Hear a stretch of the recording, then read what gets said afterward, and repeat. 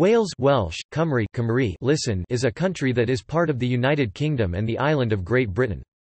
It is bordered by England to the east, the Irish Sea to the north and west, and the Bristol Channel to the south. It had a population in 2011 of 3,063,456 and has a total area of 20,779 square kilometers, 8,023 square miles. Wales has over 1,680 miles (2,700 kilometers) of coastline and is largely mountainous, with its higher peaks in the north and central areas, including Snowdon, its highest summit. The country lies within the North Temperate Zone and has a changeable, maritime climate. Welsh national identity emerged among the Britons after the Roman withdrawal from Britain in the 5th century, and Wales is regarded as one of the modern Celtic nations. Llewellyn ap Griffith's death in 1282 marked the completion of Edward I of England's conquest of Wales, though Owain Glyndŵr briefly restored independence to Wales in the early 15th century. The whole of Wales was annexed by England and incorporated within the English legal system under the Laws in Wales Acts 1535 and 1542. Distinctive Welsh politics developed in the 19th century. Welsh liberalism, exemplified in the early 20th century by Lloyd George, was displaced by the growth of socialism and the Labour Party. Welsh national feeling grew over the century. Plaid Cymru was formed in 1925 and the Welsh Language Society in 1962. Established under the Government of Wales Act 1998, the National Assembly for Wales holds responsibility for a range of devolved policy matters. At the dawn of the Industrial Revolution, development of the mining and metallurgical industries transformed the country from an agricultural society into an industrial nation. The South Wales coalfields exploitation caused a rapid expansion of Wales's population. Two-thirds of the population live in South Wales, including Cardiff, Swansea, Newport and the nearby valleys. Now that the country's traditional extractive and heavy industries have gone or are in decline, Wales's economy depends on the public sector, light and service industries and tourism. Although Wales closely shares its political and social history with the rest of Great Britain, and a majority of the population in most areas speaks English as a first language, the country has retained a distinct cultural identity and is officially bilingual. Over 560,000 Welsh language speakers live in Wales, and the language is spoken by a majority of the population in parts of the north and west. From the late 19th century onwards, Wales acquired its popular image as the «land of song», in part due to the Eisteddfod tradition. At many international sporting events, such as the FIFA World Cup, Rugby World Cup and the Commonwealth Games, Wales has its own national teams, though at the Olympic Games, Welsh athletes compete as part of a Great Britain team. Rugby union is seen as a symbol of Welsh identity and an expression of national consciousness. Etymology. The English words «Wales» and «Welsh» derive from the same Germanic root singular walh, plural walla, which was itself derived from the name of the Gaulish people known to the Romans as Volcae and which came to refer indiscriminately to all non-Germanic peoples. The Old English-speaking Anglo-Saxons came to use the term Welisk when referring to the Britons in particular, and Whelas when referring to their lands. The modern names for some continental European lands, e.g. Wallonia, Wallachia and Valais, and peoples, e.g. the Vlachs via a borrowing into Old Church Slavonic, have a similar etymology. Historically in Britain, the words were not restricted to modern Wales or to the Welsh but were used to refer to anything that the Anglo-Saxons associated with the Britons, including other non-Germanic territories in Britain, e.g. Cornwall, and places in Anglo-Saxon territory associated with Britons, e.g. Walworth in County Durham and Walton in West Yorkshire, as well as items associated with non-Germanic Europeans, such as the walnut. The modern Welsh name for themselves is Cymru, and Cymru is the Welsh name for Wales. These words, both of which are pronounced came, are descended from the Brythonic word combrogi, meaning fellow countrymen. The use of the word Cymru as a self-designation derives from the location in the post-Roman era after the arrival of the Anglo-Saxons of the Welsh Brythonic-speaking people in modern Wales as well as in northern England and southern Scotland Yr Hen Ogledd English, the Old North. It emphasised that the Welsh in modern Wales and in the Hen Ogledd were one people, different from other peoples. In particular, the term was not applied to the Cornish or the Breton peoples, who are of similar heritage, culture, and language to the Welsh. The word came into use as a self-description probably before the 7th century. It is attested in a praise poem to Cadwallon ap Cadfan Moliant Cadwallon, by Avon for Dig c. 633. In Welsh literature, the word Cymru was used throughout the Middle Ages to describe the Welsh, though the older, more generic term Brythoniaid continued to be used to describe any of the Brittonic peoples including the Welsh and was the more common literary term until c. 1200. Thereafter Cymru prevailed as a reference to the Welsh. Until c. 1560 the word was spelt Cymri or Cymri, regardless of whether it referred to the people or their homeland. The Latinized forms of these names, Cambrian, Cambric and Cambria, survive as lesser-used alternative names for Wales, Welsh and the Welsh people. Examples include the Cambrian Mountains, which cover much of Wales and gave their name to the Cambrian geological period, the newspaper Cambrian News, and the organizations Cambrian Airways, Cambrian Railways, Cambrian Archaeological Association and the Royal Cambrian Academy of Art. Outside Wales, a related form survives as the name Cumbria in northwest England, which was once a part of Yr Hen Ogledd. The Cumbric language, which is thought to have been closely related to Welsh, was spoken in this area until becoming extinct around the 12th century.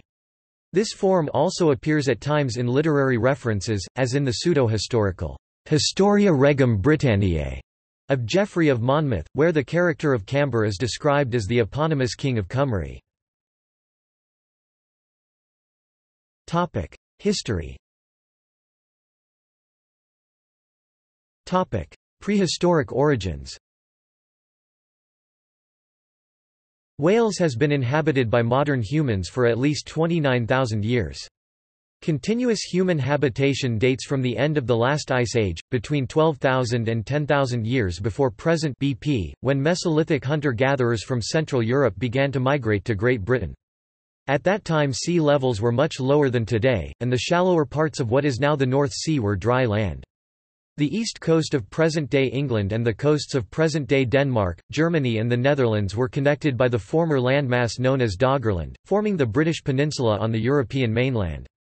Wales was free of glaciers by about 10,250 BP, the warmer climate allowing the area to become heavily wooded. The post-glacial rise in sea level separated Wales and Ireland, forming the Irish Sea. Doggerland was submerged by the North Sea and, by 8000 BP, the British Peninsula had become an island. By the beginning of the Neolithic c. 6000 BP sea levels in the Bristol Channel were still about 33 feet 10 meters lower than today. John Davies has theorised that the story of Cantor Gwaelod's drowning entails in the Mabinogion, of the waters between Wales and Ireland being narrower and shallower, may be distant folk memories of this time. Neolithic colonists integrated with the indigenous people, gradually changing their lifestyles from a nomadic life of hunting and gathering, to become settled farmers about 6000 BP, the Neolithic Revolution. They cleared the forests to establish pasture and to cultivate the land, developed new technologies such as ceramics and textile production, and built cromlechs such as Pentre Ifan, Bryn Celli Ddu and Park Cwm Long Cairn between about 5800 BP and 5500 BP.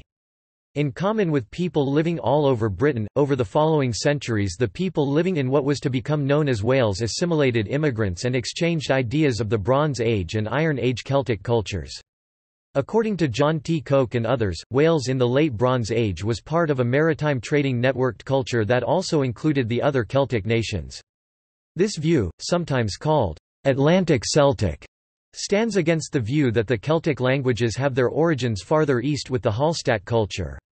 By the time of the Roman invasion of Britain the area of modern Wales had been divided among the tribes of the Desiangli, Ordovices, Cornevi, Demeti and Silures for centuries. Roman era. The Roman conquest of Wales began in AD 48 and took 30 years to complete. Roman rule lasted over 300 years. The campaigns of conquest are the most widely known feature of Wales during the Roman era, because of the spirited, but ultimately unsuccessful, defence of their homelands by two native tribes, the Silures and the Ordovices. Roman rule in Wales was a military occupation, save for the southern coastal region of South Wales, east of the Gower Peninsula, where there is a legacy of Romanisation. The only town in Wales founded by the Romans, Caerwent, is in south-east Wales. Both Caerwent and Carmarthen, also in southern Wales, became Roman civitates. Wales had a rich mineral wealth. The Romans used their engineering technology to extract large amounts of gold, copper and lead, as well as modest amounts of some other metals such as zinc and silver. Roman economic development was concentrated in southeastern Britain, and no significant industries located in Wales. This was largely a matter of circumstance, as Wales had none of the necessary materials in suitable combination, and the forested, mountainous countryside was not amenable to industrialisation. Although Latin became the official language of Wales, the people tended to continue to speak in Brythonic. While Romanisation was far from complete, the upper classes of Wales began to consider themselves Roman, particularly after the ruling of 212 that granted Roman citizenship to all free men throughout the empire. Further Roman influence came through the spread of Christianity, which gained many followers when Christians were allowed to worship freely. State persecution ceased in the 4th century, as a result of Constantine I issuing an Edict of Toleration in 313. Early historians, including the 6th century cleric Gildas, have noted 383 as a significant point in Welsh history, as it is stated in literature as the foundation point of several medieval royal dynasties. In that year the Roman general Magnus Maximus, or Maxen Wledig, stripped all of western and northern Britain of troops and senior administrators, to launch a successful bid for imperial power, continuing to rule Britain from Gaul as emperor. Gildas, writing in about 540, says that Maximus departed Britain, taking with him all of its Roman troops, armed bands, governors and the flower of its youth, never to return. Having left with the troops and Roman administrators, and planning to continue as the ruler of Britain in the future, his practical course was to transfer local authority to local rulers. The earliest Welsh genealogies give Maximus the role of founding father for several royal dynasties, including those of Powys and Gwent. It was this transfer of power that has given rise to the belief that he was the father of the Welsh nation. He is given as the ancestor of a Welsh king on the Pillar of Elisig, erected nearly 500 years after he left Britain, and he figures in lists of the 15 tribes of Wales. Post-Roman era. The 400-year period following the collapse of Roman rule is the most difficult to interpret in the history of Wales. After the Roman departure from Britain in AD 410, much of the lowlands of Britain to the east and southeast was overrun by various Germanic peoples. Before extensive studies of the distribution of R1b-Y-DNA subclades, some previously maintained that native Britons were displaced by the invaders. This idea has been discarded in the face of evidence that much of the population has, at the latest, Hallstatt-era origins, but probably late Neolithic, or at earliest Mesolithic origins with little contribution from Anglo-Saxon source areas. However, by AD 500, the land that would become Wales had divided into a number of kingdoms free from Anglo-Saxon rule. The kingdoms of Gwynedd, Powys, Dyfed and Saesilg, Morgan WG and Gwent emerged as independent Welsh successor states. Archaeological evidence, in the Low Countries and what was to become England, shows early Anglo-Saxon migration to Great Britain reversed between 500 to 550, which concurs with Frankish chronicles. John Davies notes this as consistent with the British victory at Badon Hill, attributed to Arthur by Nennius. This tenacious survival by the Romano-Britons and their descendants in the Western kingdoms was to become the foundation of what we now know as Wales. With the loss of the lowlands, England's kingdoms of Mercia and Northumbria, and later Wessex, wrestled with Powys, Gwent and Gwynedd to define the frontier between the two peoples. Having lost much of what is now the West Midlands to Mercia in the 6th and early 7th centuries, a resurgent late 7th century Powys checked Mercian advances. Ethelbald of Mercia, looking to defend recently acquired lands, had built Wat's Dyke. According to John Davies, this endeavour may have been with the agreement of Powys King Elised ap Gwaelog, as this boundary, extending north from the valley of the River Severn to the Dee estuary, gave Oswestry to Powys. Another theory, after carbon dating placed the dike's existence 300 years earlier, is that it may have been built by the post-Roman rulers of Wroxeter.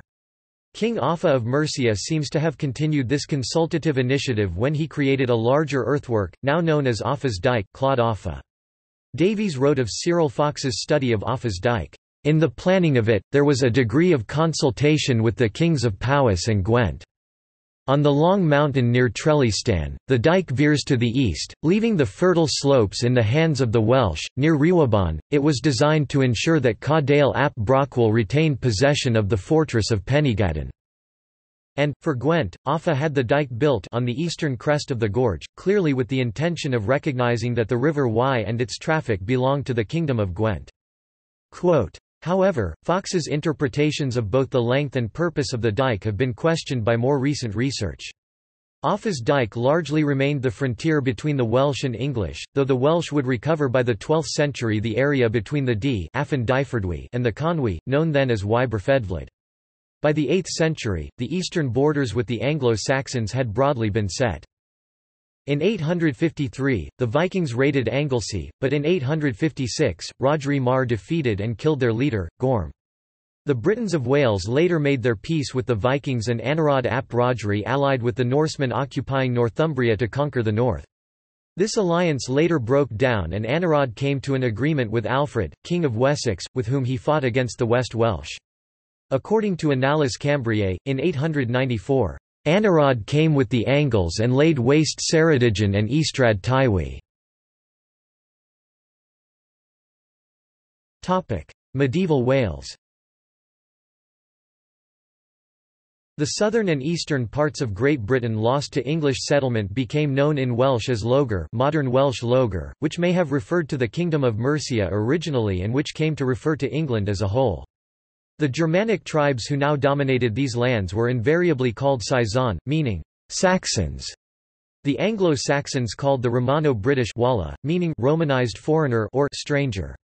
The Welsh continued to call themselves Brythonaidd, Brythons or Britons well into the Middle Ages, though the first written evidence of the use of Cymru and Wye Cymru is found in a praise poem to Cadwallon ap Cadfan Moliant Cadwallon, by Avon for Dig c.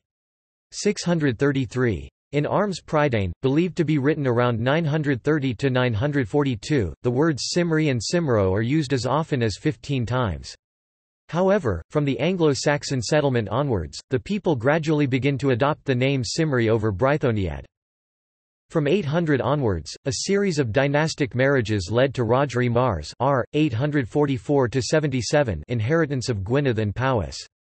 His sons, in turn, would found three principal dynasties: Aberfraw for Gwynedd, Dyn Fwr for Deheubarth and Mathrafel for Powys. Rhodri's grandson Hywel Dda r. 900–50 founded Deheubarth out of his maternal and paternal inheritances of Dyfed and Syselg in 930, ousted the Aberfraw dynasty from Gwynedd and Powys and then codified Welsh law in the 940s. Meredydd ab Owain r. 986–99 of Deheubarth, Hywel's grandson, would, again, temporarily oust the Aberfraw line from control of Gwynedd and Powys. Meredydd's great-grandson through his daughter Princess Ingharad Gruffydd ap Llywelyn r. 1039–63 would conquer his cousin's realms from his base in Powys, and even extend his authority into England.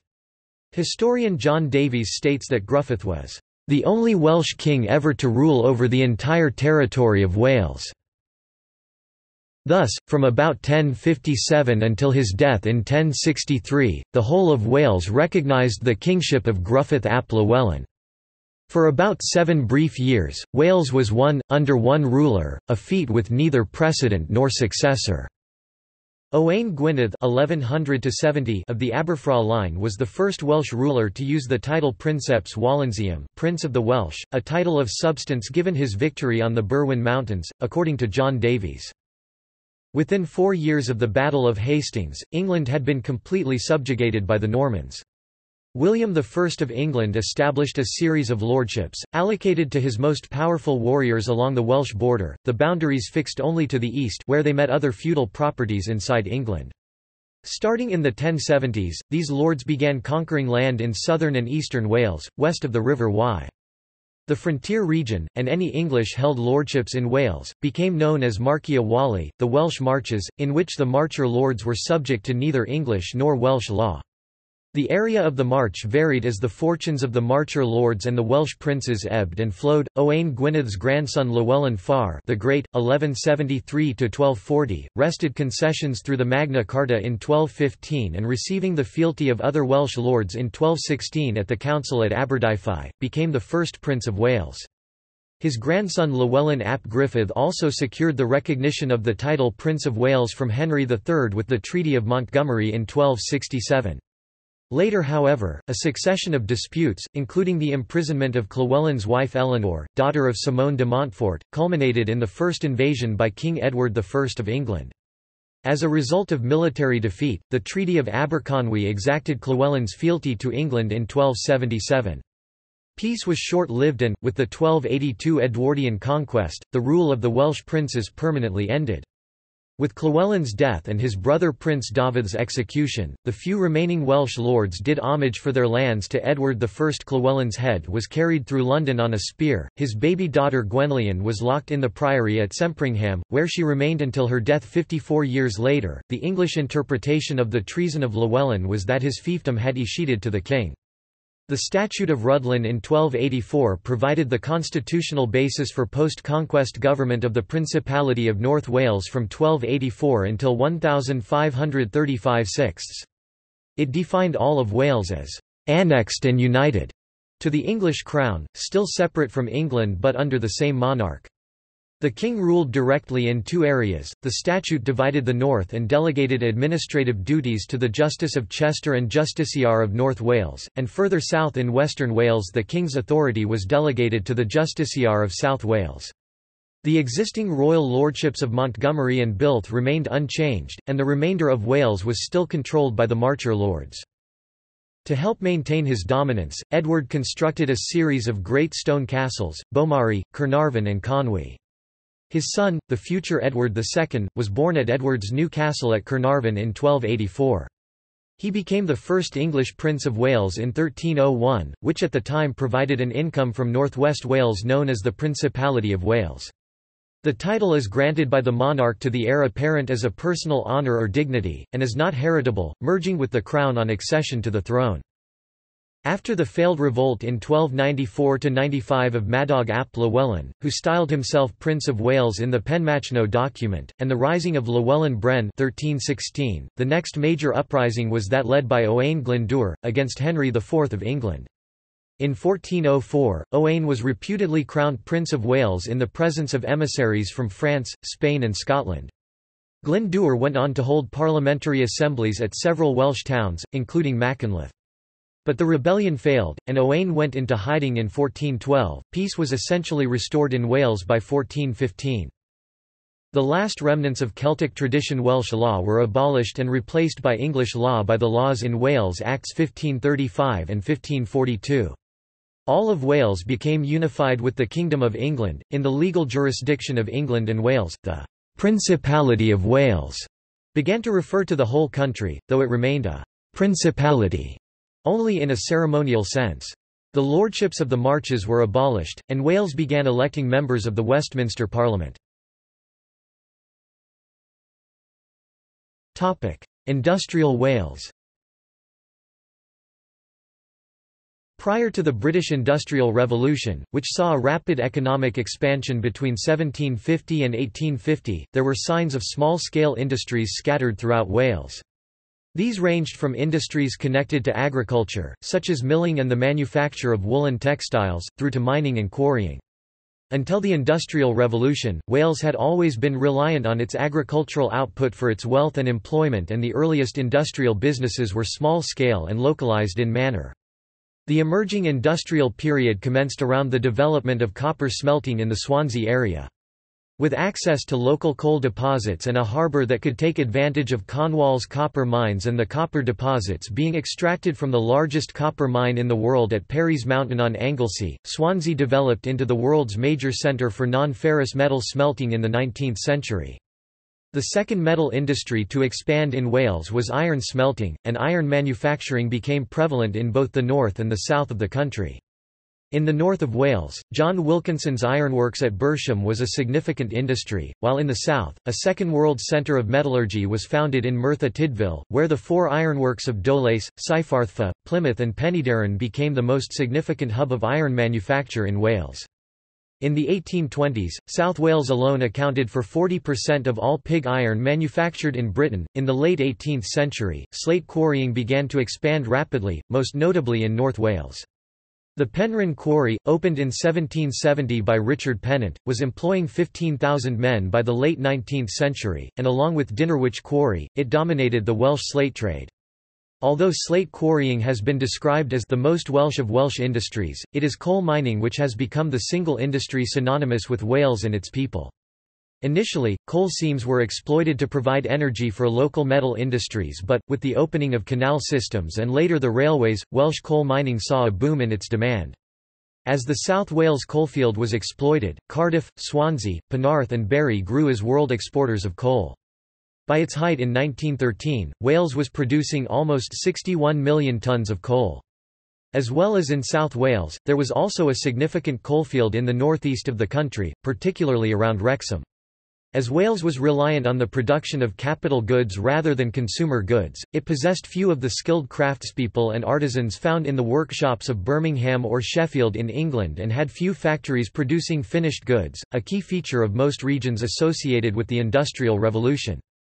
However, there is increasing support that the Industrial Revolution was reliant on harnessing the energy and materials provided by Wales and, in that sense, Wales was of central importance.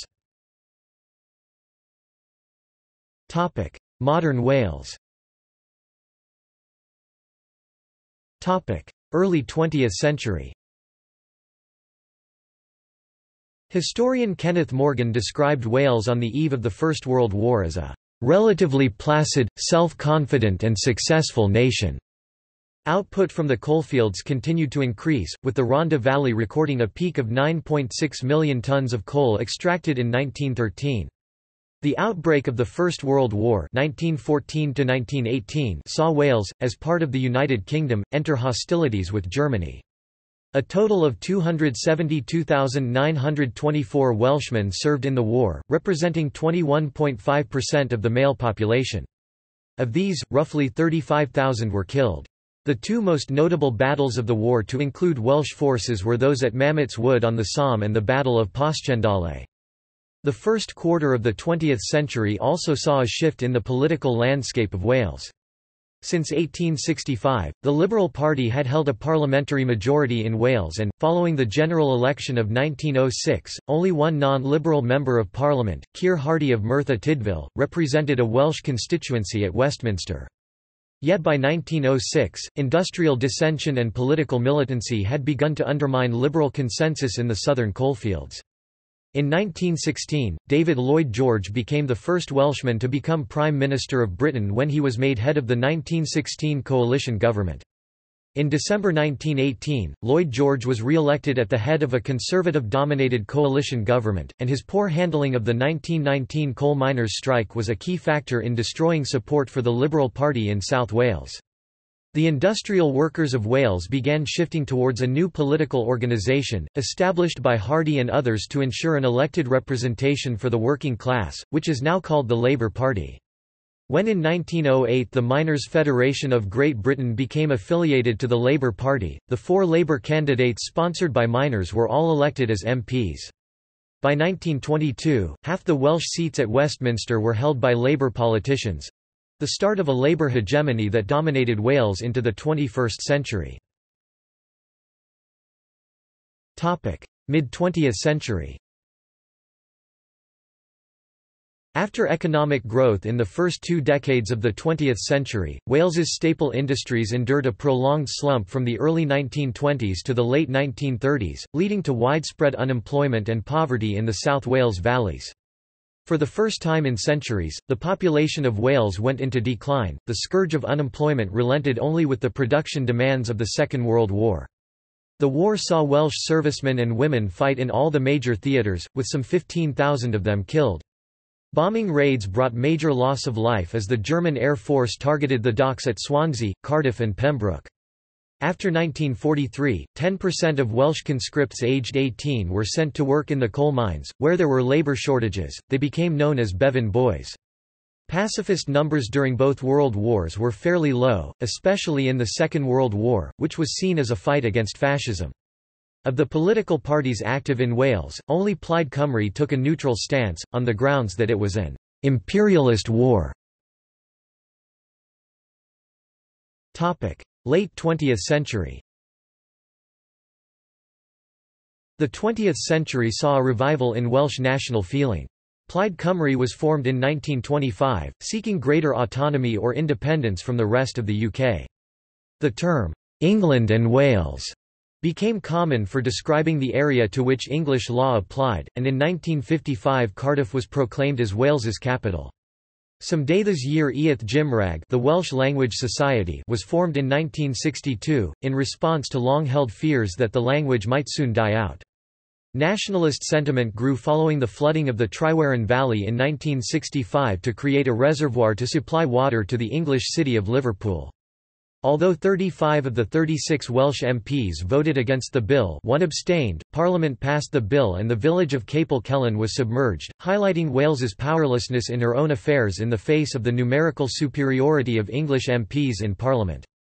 Both the Free Wales Army and Mudiad Amddiffyn Cymru Welsh Defence Movement, abbreviated as MAC, were formed as a direct result of the Tryweryn destruction, conducting campaigns from 1963.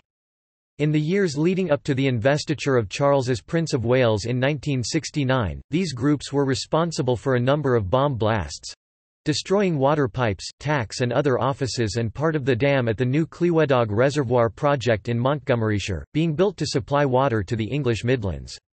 At a by-election in 1966, Gwynfor Evans won the parliamentary seat of Carmarthen, Plaid Cymru's first parliamentary seat.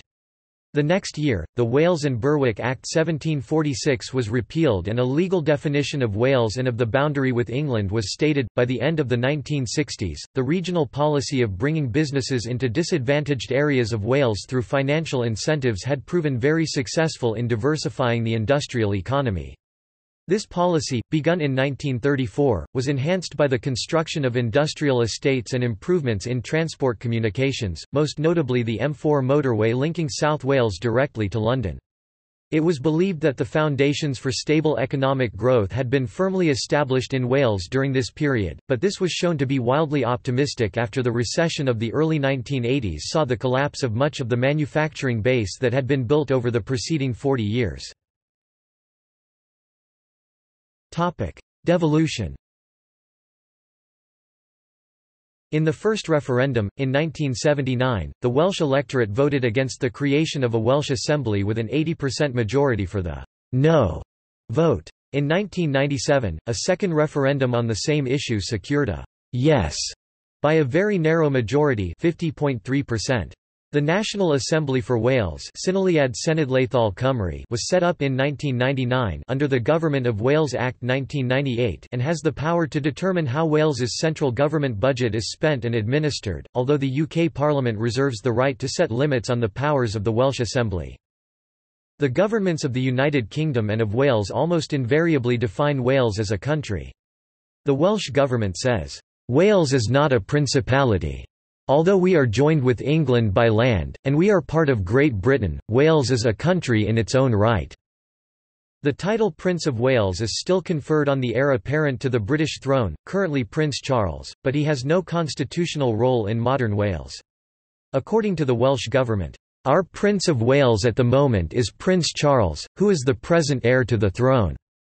But he does not have a role in the governance of Wales, even though his title might suggest that he does."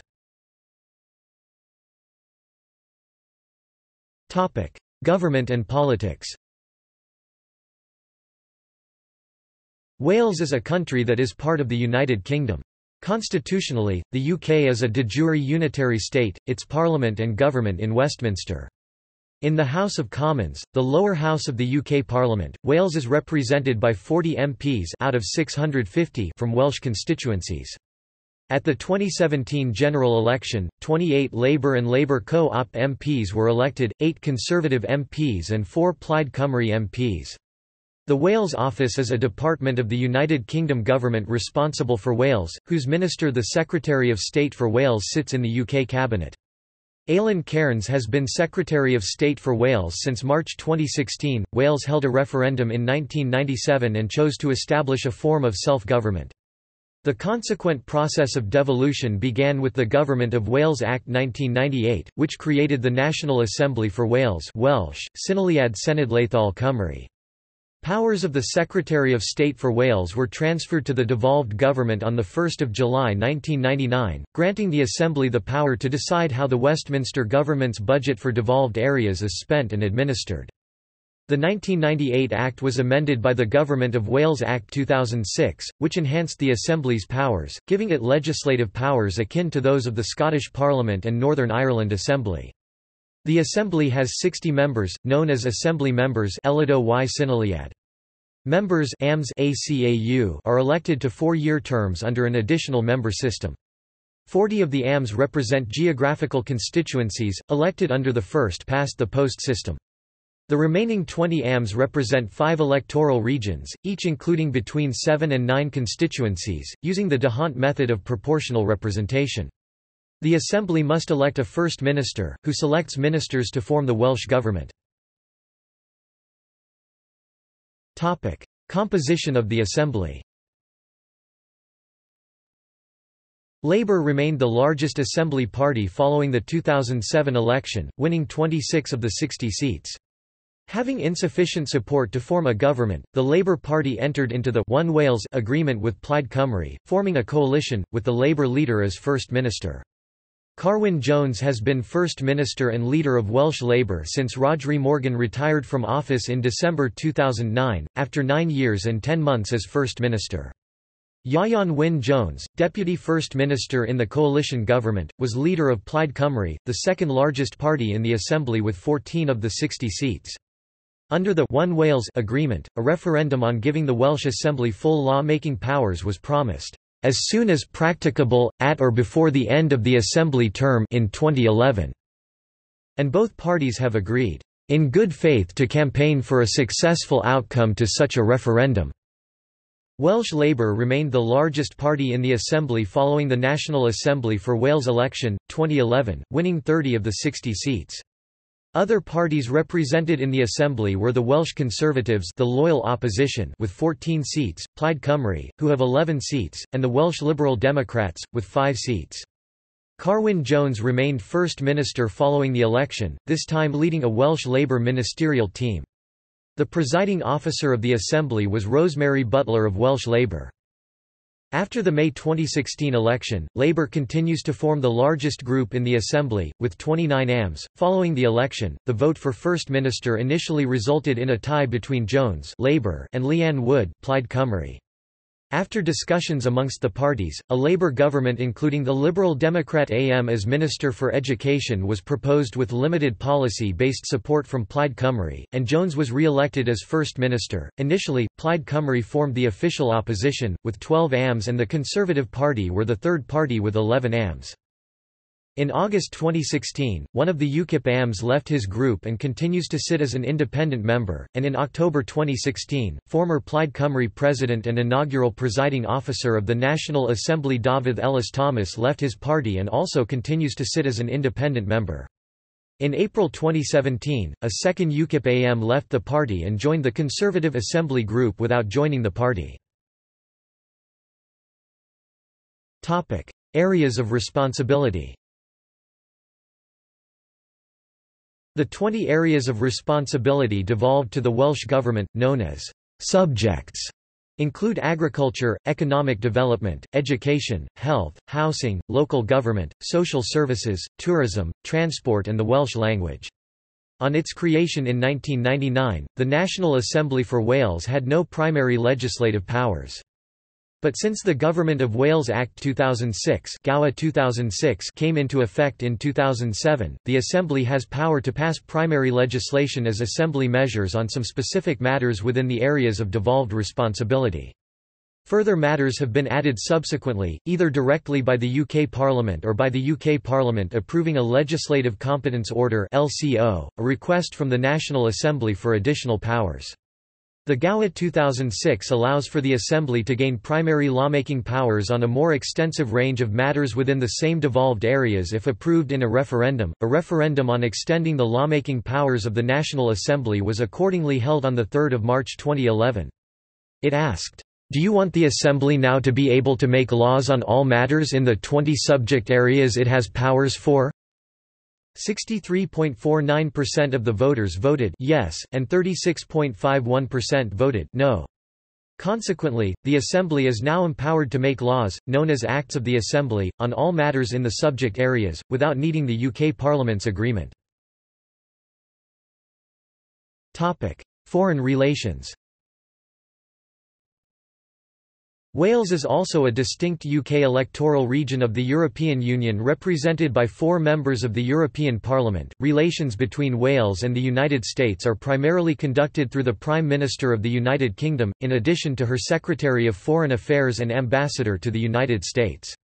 Nevertheless, the Welsh Assembly has deployed their own envoy to America, primarily to promote Wales-specific business interests. The primary Welsh Government office is based in the Washington British Embassy, with satellites in New York, Chicago, San Francisco, and Atlanta. Commensurately, the United States has established a caucus to build direct relations with Wales. Local government. For the purposes of local government, Wales has been divided into 22 council areas since 1996. These principal areas are responsible for the provision of all local government services, including education, social work, environment and roads services. Note, Wales has 6 cities.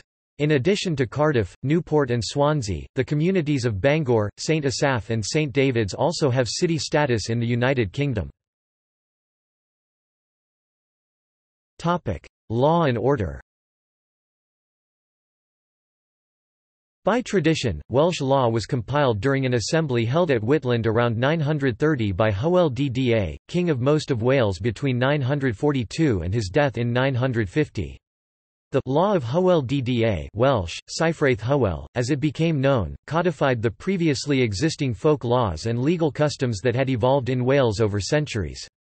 Welsh law emphasised the payment of compensation for a crime to the victim, or the victim's kin, rather than punishment by the ruler. Other than in the Marches, where law was imposed by the Marcher lords, Welsh law remained in force in Wales until the Statute of Rhuddlan in 1284. Edward I of England annexed the Principality of Wales following the death of Llywelyn ap Gruffudd, and Welsh law was replaced for criminal cases under the statute. Marcher law and Welsh law for civil cases remained in force until Henry VIII of England annexed the whole of Wales under the Laws in Wales Acts 1535 and 1542, often referred to as the Acts of Union of 1536 and 1543, after which English law applied to the whole of Wales. The Wales and Berwick Act 1746 provided that all laws that applied to England would automatically apply to Wales and the Anglo-Scottish border town of Berwick unless the law explicitly stated otherwise. This act was repealed with regard to Wales in 1967. English law has been the legal system of England and Wales since 1536, although there is now a growing body of contemporary Welsh law following Welsh devolution. English law is regarded as a common law system, with no major codification of the law and legal precedents are binding as opposed to persuasive. The court system is headed by the Supreme Court of the United Kingdom, which is the highest court of appeal in the land for criminal and civil cases. The Senior Courts of England and Wales is the highest court of first instance as well as an appellate court. The 3 divisions are the Court of Appeal, the High Court of Justice and the Crown Court. Minor cases are heard by the Magistrates' Courts or the County Court. In 2007 the Wales and Cheshire region, known as the Wales and Cheshire Circuit before 2005, came to an end when Cheshire was attached to the northwestern England region. From that point, Wales became a legal unit in its own right, although it remains part of the single jurisdiction of England and Wales. The Welsh Assembly has the authority to draft and approve laws outside of the UK parliamentary system to meet the specific needs of Wales. Under powers approved by a referendum held in March 2011, it is empowered to pass primary legislation known as Acts of the Assembly in relation to 20 subjects listed in the Government of Wales Act 2006 such as health and education. Through this primary legislation, the Welsh Government can then also enact more specific secondary legislation. Wales is served by 4 regional police forces, Dyfed Powys Police, Gwent Police, North Wales Police and South Wales Police. There are 5 prisons in Wales, 4 in the southern half of the country and 1 in Wrexham. Wales has no women's prisons, female inmates are imprisoned in England. Geography and natural history.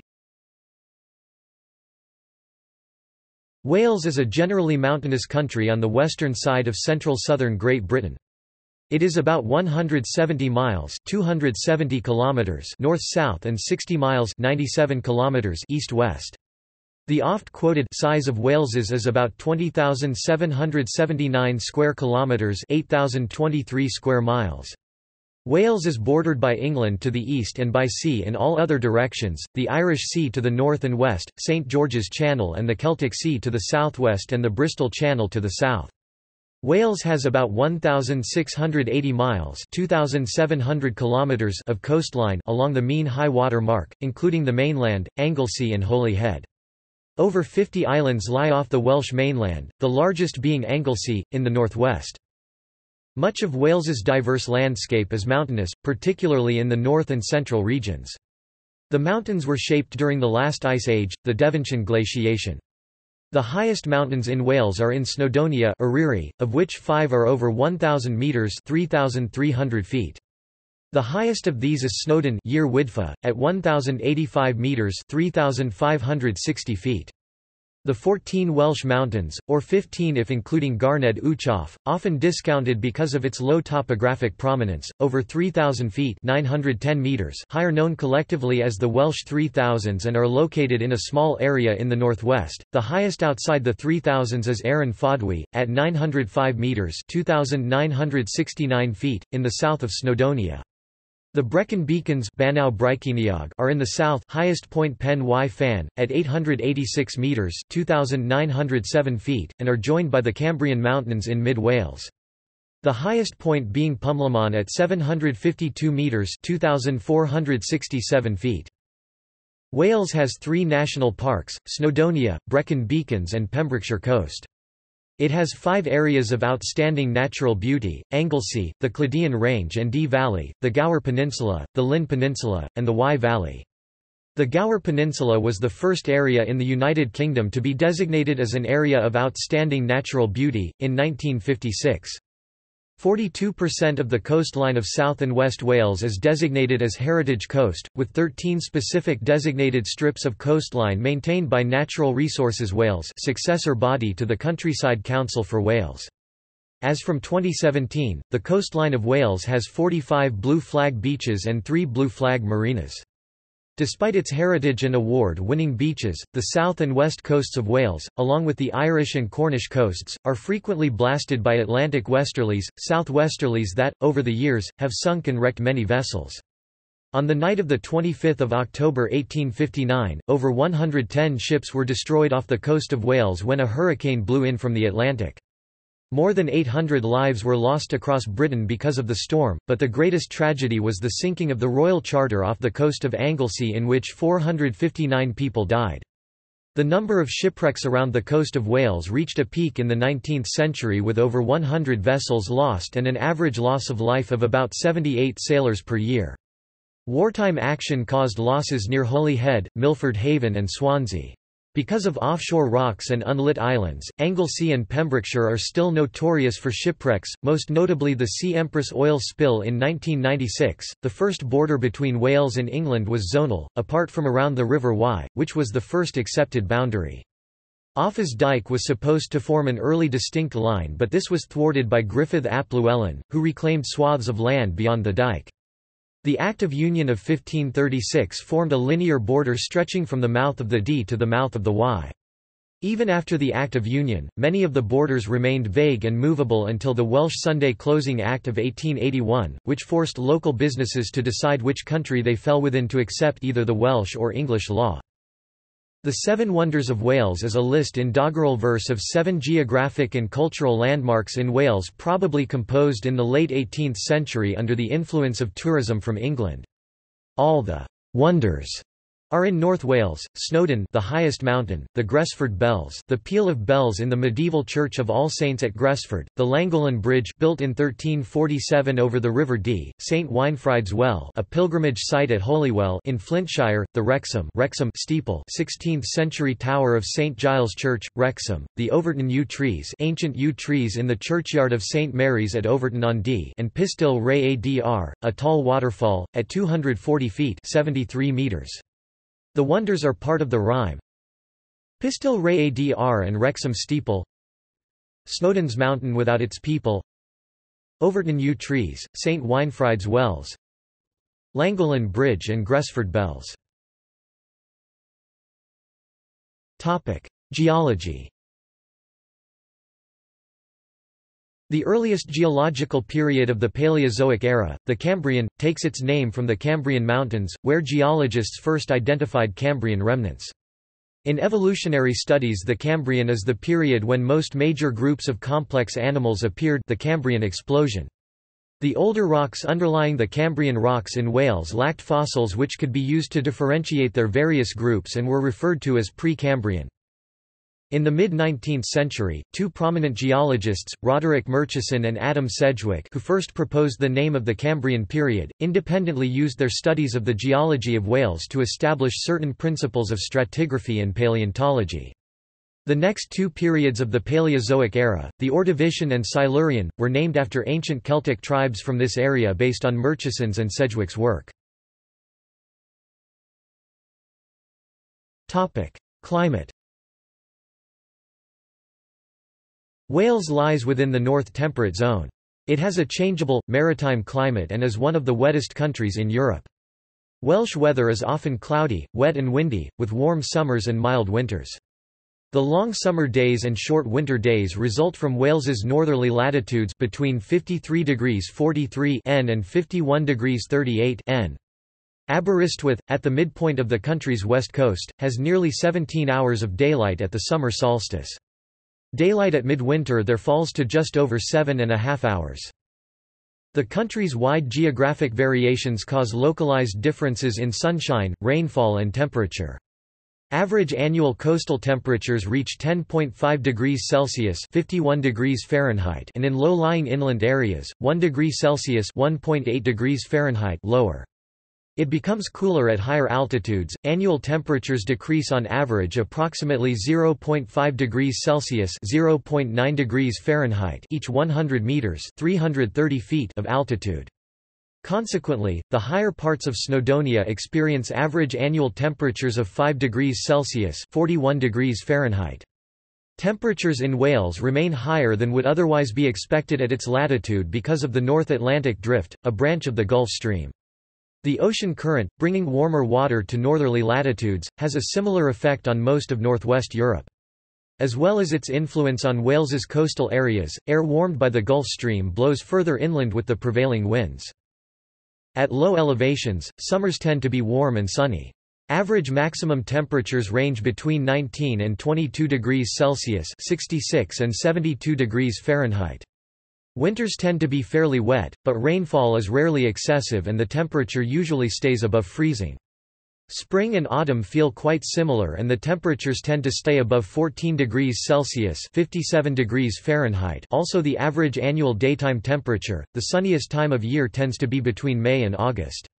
The southwestern coast is the sunniest part of Wales, averaging over 1,700 hours of sunshine annually. Wales's sunniest town is Tenby, Pembrokeshire. The dullest time of year tends to be between November and January. The least sunny areas are the mountains, some parts of which average less than 1,200 hours of sunshine annually. The prevailing wind is southwesterly. Coastal areas are the windiest. Gales occur most often during winter, on average between 15 and 30 days each year, depending on location. Inland, gales average fewer than 6 days annually. Rainfall patterns show significant variation.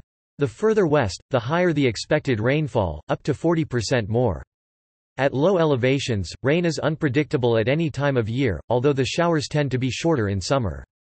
The uplands of Wales have most rain, normally more than 50 days of rain during the winter months, December to February, falling to around 35 rainy days during the summer months, June to August. Annual rainfall in Snowdonia averages between 3,000 mm (120 in Blaenau-Festiniog) and 5,000 mm (200 in Snowdon Summit). The likelihood is that it will fall as sleet or snow when the temperature falls below 5 degrees Celsius (41 degrees Fahrenheit), and snow tends to be lying on the ground there for an average of 30 days a year. Snow falls several times each winter in inland areas but is relatively uncommon around the coast. Average annual rainfall in those areas can be less than 1,000 mm (39 in). Highest maximum temperature, 35.2 degrees Celsius (95 degrees Fahrenheit) at Hawarden Bridge, Flintshire on 2 August 1990. Lowest minimum temperature -23.3 degrees Celsius -10 degrees Fahrenheit at Rauter, Radnorshire, now Powys, on the 21st of January 1940. Maximum number of hours of sunshine in a month 354.3 hours at Dale Fort, Pembrokeshire in July 1955.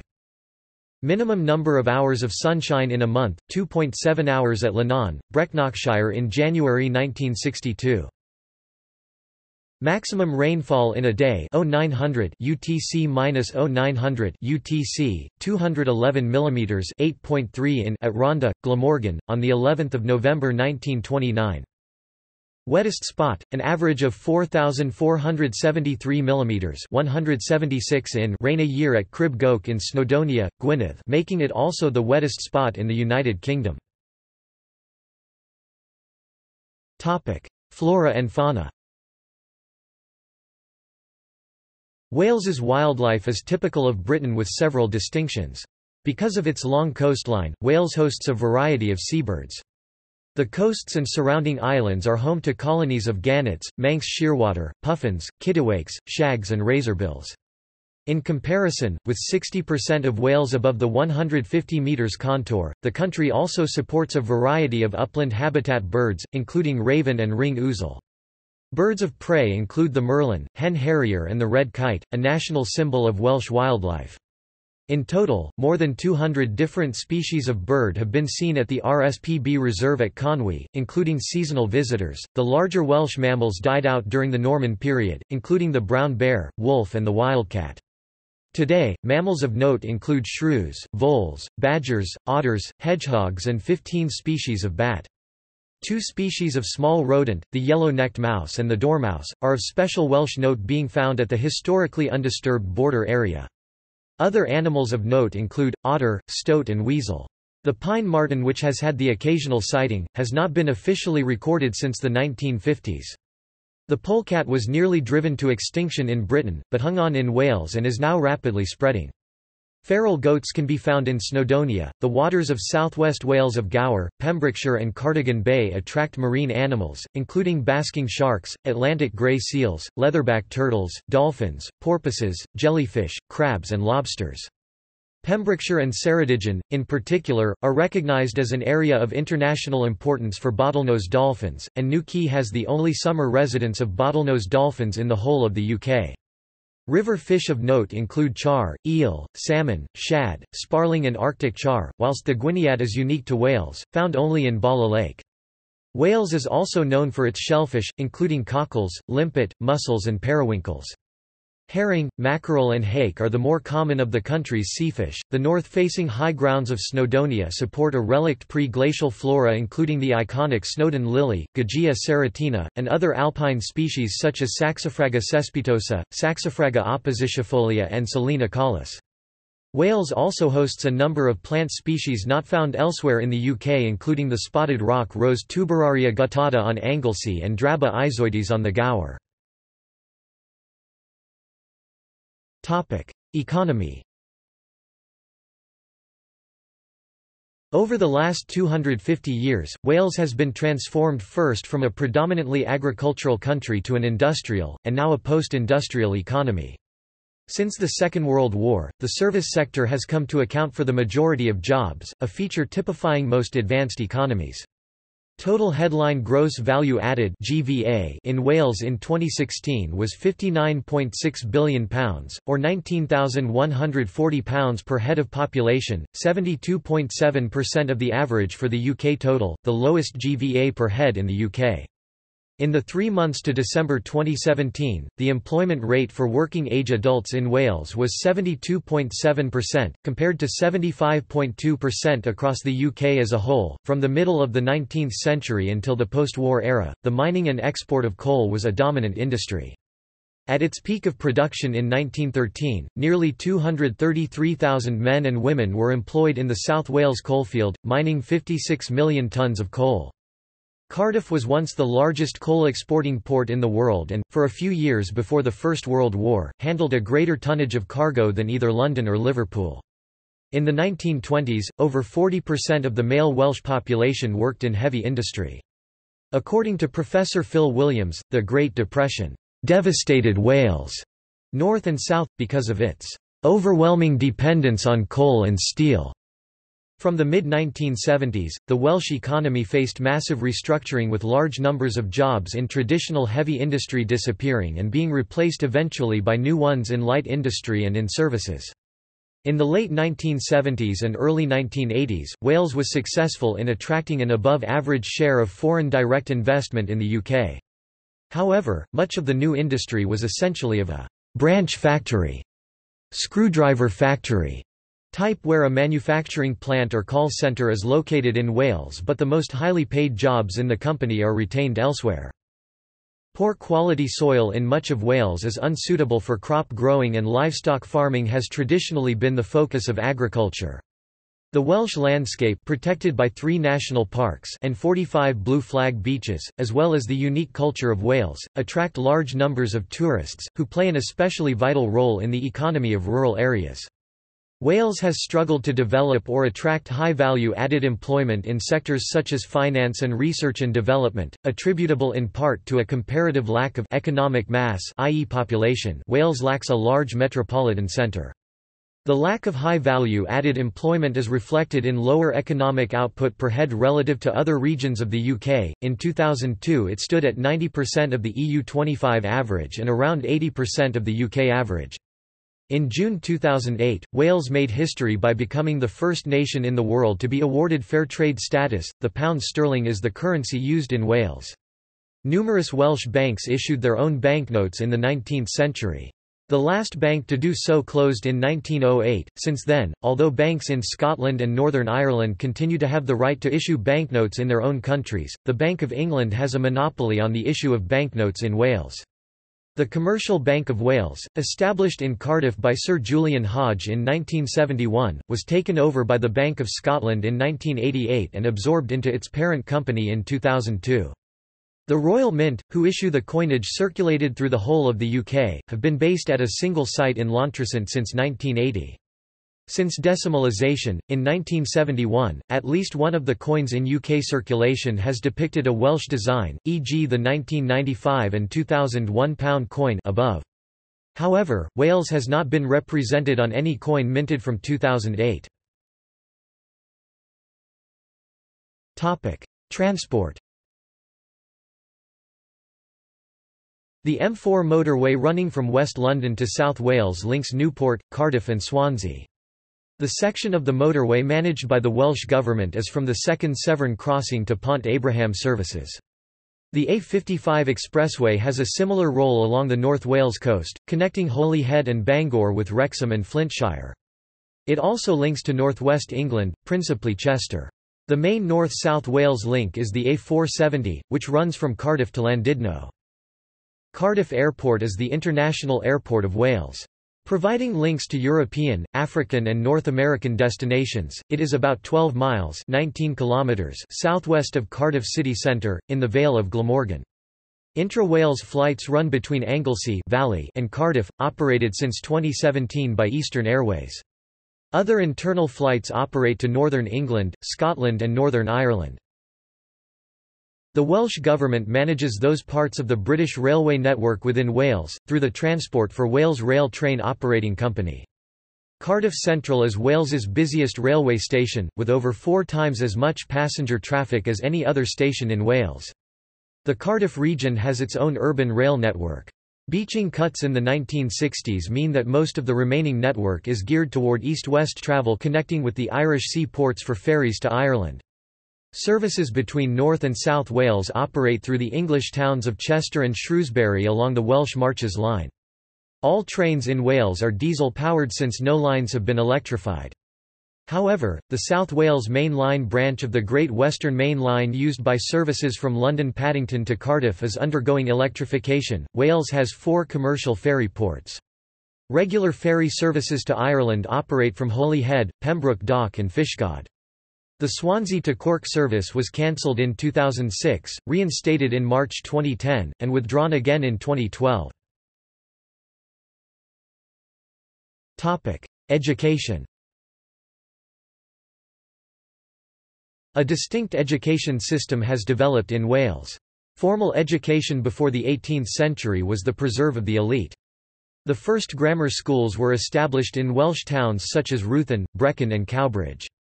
One of the first successful schooling systems was started by Griffith Jones, who introduced the circulating schools in the 1730s, believed to have taught half the country's population to read. In the 19th century, with increasing state involvement in education, Wales was forced to adopt an education system that was English in ethos even though the country was predominantly non-conformist, Welsh-speaking and demographically uneven because of the economic expansion in the south. In some schools, to ensure Welsh children spoke English at school, the Welsh knot was used, a policy seen as a hated symbol of English oppression. The knot, a piece of wood hung round the neck by string, was given to any child overheard speaking Welsh, who would pass it to a different child if overheard speaking Welsh. At the end of the day, the wearer of the knot would be beaten. The extent of its practice, however, is difficult to determine. State and local governmental edicts resulted in schooling in the English language which, following Brad Y. Liefrau-Gleason, The Treachery of the Blue Books, was seen as more academic and worthwhile for children. The University College of Wales opened in Aberystwyth in 1872. Cardiff and Bangor followed, and the three colleges came together in 1893 to form the University of Wales. The Welsh Intermediate Education Act of 1889 created 95 secondary schools. The Welsh Department for the Board of Education followed in 1907, which gave Wales its first significant educational devolution.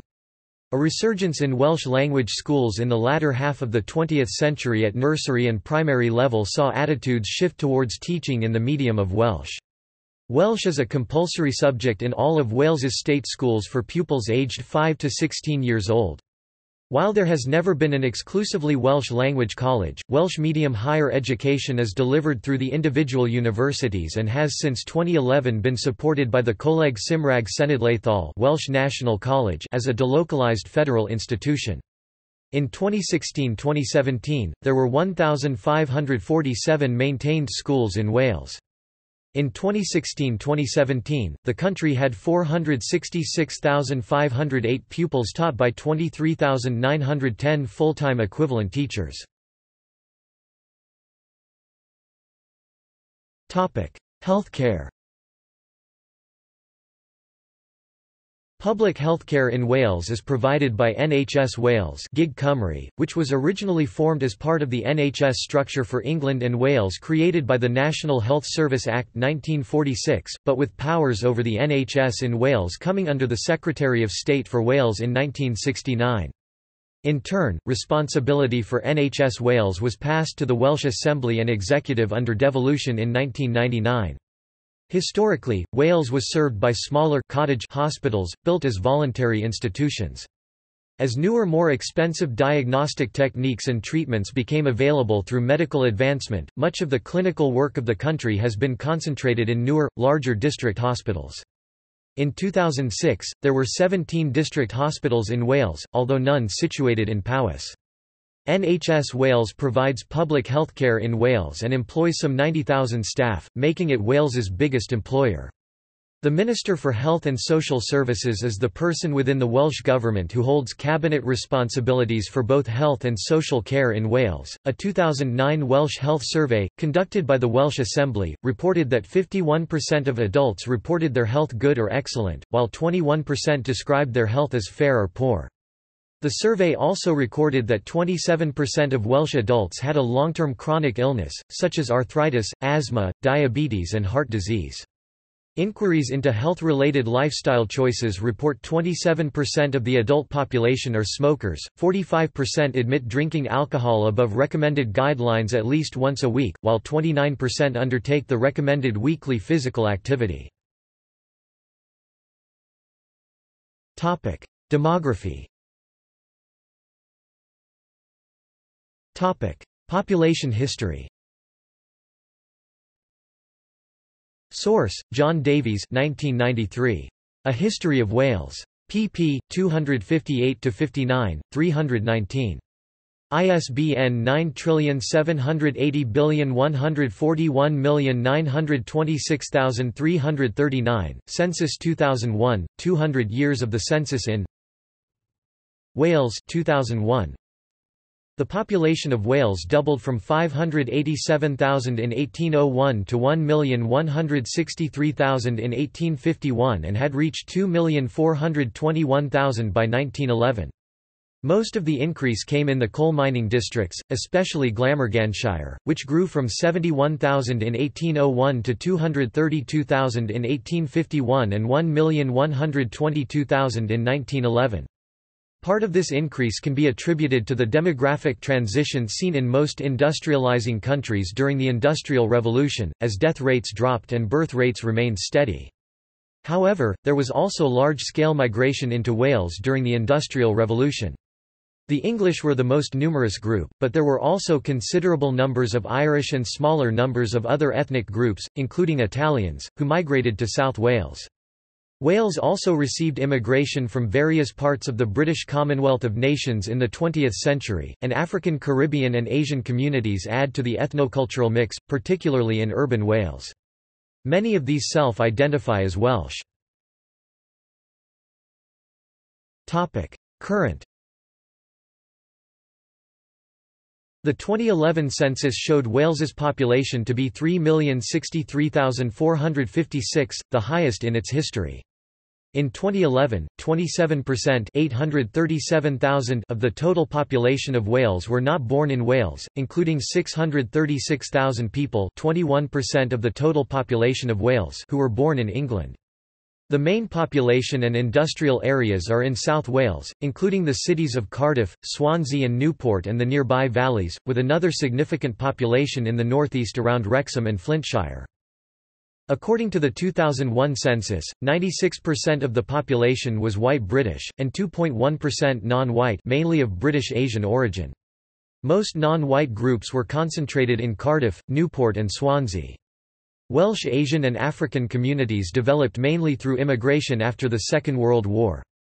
In the early 21st century, parts of Wales saw an increased number of immigrants settle from recent EU accession countries such as Poland, though a 2007 study showed a relatively low number of employed immigrant workers from the former Eastern Bloc countries in Wales compared to other regions of the United Kingdom. The 2001 UK census was criticised in Wales for not offering Welsh as an option to describe respondents' national identity. Partly to address this concern, the 2011 census asked the question, "How would you describe your national identity?" Respondents were instructed to tick all that apply from a list of options that included Welsh. The outcome was that 57.5% of Wales's population indicated their sole national identity to be Welsh, a further 7.1% indicated it to be both Welsh and British. No Welsh national identity was indicated by 34.1%. The proportion giving their sole national identity as British was 16.9%, and another 9.4% included British with another national identity. No British national identity was indicated by 73.7%, 11.2% indicated their sole national identity as English, and another 2.6% included English with another national identity. The 2011 census showed Wales to be less ethnically diverse than any region of England. 93.2% classed themselves as white British, including Welsh, English, Scottish, or Northern Irish, 2.4% as other white, including Irish, 2.2% as Asian, including Asian British, 1% as mixed, and 0.6% as Black, African, Caribbean, or Black British. The lowest proportion of white British, 80.3%, was in Cardiff. In 2001, a quarter of the Welsh population were born outside Wales, mainly in England. About 3% were born outside the UK. The proportion born in Wales varies across the country, with the highest percentages in the South Wales valleys and the lowest in Mid Wales and parts of the northeast. In both Blaenau Gwent and Merthyr Tydfil, 92% were Welsh-born, compared to only 51% and 56% in the border counties of Flintshire and Powys. Just over 1.75 million Americans report themselves to have Welsh ancestry, as did 440,965 Canadians in Canada's 2006 census. The total fertility rate (TFR) in Wales was 1.90 in 2011, which is below the replacement rate of 2.1. The majority of births are to unmarried women. 58% of births in 2011 were outside marriage. About 1 in 10 births (10.7%) in 2011 were to foreign-born mothers, compared to 5.2% in 2001. A 2010 study estimated that 35% of the Welsh population have surnames of Welsh origin, 5.4% of the English and 1.6% of the Scottish population also bore Welsh names. However, many modern surnames derived from Old Welsh personal names actually arose in England. Languages. In his 1707 work Archaeologia Britannica, Edward Lhuyd, keeper of the Ashmolean Museum, noted the similarity between the two Celtic language families, Brythonic or P-Celtic Breton, Cornish and Welsh, and Goidelic or Q-Celtic Irish, Manx and Scottish Gaelic. He argued that the Brythonic languages originated in Gaul, France, and that the Goidelic languages originated in the Iberian Peninsula. Lhuyd concluded that as the languages had been of Celtic origin, the people who spoke those languages were Celts. According to a more recent hypothesis, also widely embraced today, Goidelic and Brythonic languages, collectively known as Insular Celtic languages, evolved together for some time separately from continental Celtic languages such as Gaulish and Celtiberian. From the 18th century, the peoples of Brittany, Cornwall, Ireland, Isle of Man, Scotland, and Wales were known increasingly as Celts, and they are regarded as the modern Celtic nations today. The Bible translations into Welsh helped to maintain the use of Welsh in daily life. The New Testament was translated by William Salisbury in 1567, followed by the Complete Bible by William Morgan in 1588. The Welsh Language Act 1993 and the Government of Wales Act 1998 provide that the English and Welsh languages be treated on a basis of equality, and both are used as working languages within the National Assembly. Both English and Welsh are considered official languages of Wales, with Welsh further recognised in law as having official status. English is spoken by almost all people in Wales and is the main language in most of the country. Code switching is common in all parts of Wales and is known by various terms, though none is recognised by professional linguists. Wenglish is the Welsh English language dialect. It has been influenced significantly by Welsh grammar and includes words derived from Welsh. According to John Davies, Wenglish has been the object of far greater prejudice than anything suffered by Welsh. Northern and Western Wales retain many areas where Welsh is spoken as a first language by the majority of the population, and English learnt as a second language. The 2011 census showed 562,016 people, 19.0% of the Welsh population, were able to speak Welsh, a decrease from the 20.8% returned in the 2001 census. Although monoglottism in young children continues, lifelong monoglottism in Welsh is recognised to be a thing of the past. Road signs in Wales are generally in both English and Welsh, where place names differ in the two languages. Both versions are used, e.g., Cardiff and Cardiff. Under new regulations that came into force in 2016, the Welsh Language Commissioner requires local authorities and Welsh Government to ensure that all new or renewed road signs that use both languages to feature the Welsh language first. During the 20th century, a number of small communities of speakers of languages other than Welsh or English, such as Bengali or Cantonese, established themselves in Wales as a result of immigration. Religion. The largest religion in Wales is Christianity, with 57.6% of the population describing themselves as Christian in the 2011 census. The Church in Wales with 56,000 adherents has the largest attendance of the denominations.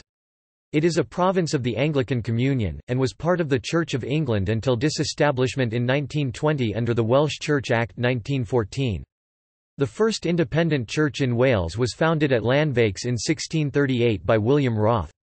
The Presbyterian Church of Wales was born out of the Welsh Methodist revival in the 18th century and seceded from the Church of England in 1811. The second largest attending faith in Wales is Roman Catholic, with an estimated 43,000 adherents.